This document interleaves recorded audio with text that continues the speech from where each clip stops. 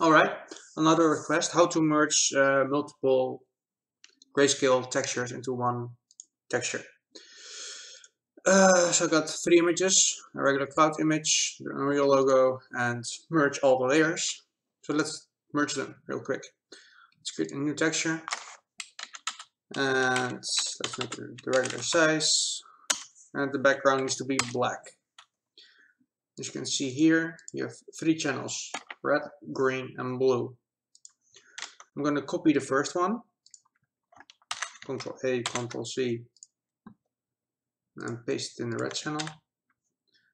Then I'm going to select this one, paste it in the green channel, and get the last one, paste it in the blue channel. As you can see, they are now combined.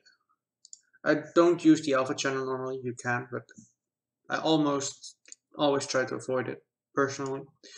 Okay, save as. Let's do it on the desktop.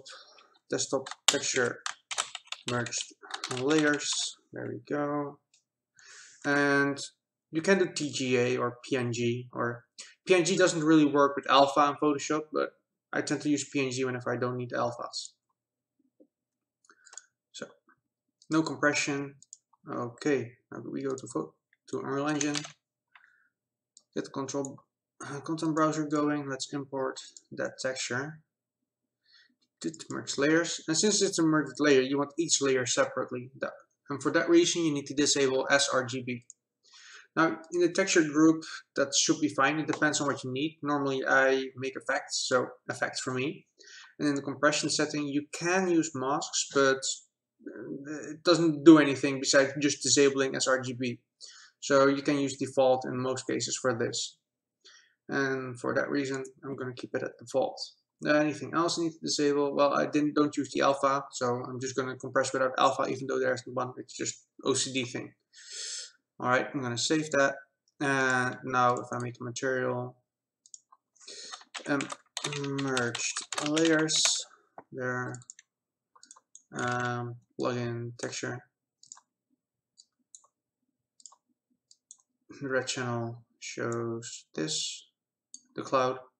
The green channel shows the Unreal logo, and the blue channel shows the merge all the layers thing. Now keep in mind that when you combine RG and B channels, that there is some compression artifacts when you close up, especially with the Unreal logo, because it's black and white. You can definitely see it at some of the edges here, just a little bit. That's just mip mapping. In most cases, that's fine. Unless you need something really crisp, then you can either set the mip map values to something else, like absolute.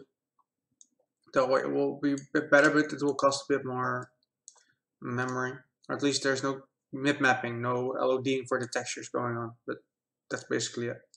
It depends on what you need, of course. And you can also set sampler, clamp, that's all different things. So I think this covers what you wanted to know. Different layers, different channels of textures in one texture. So that's it.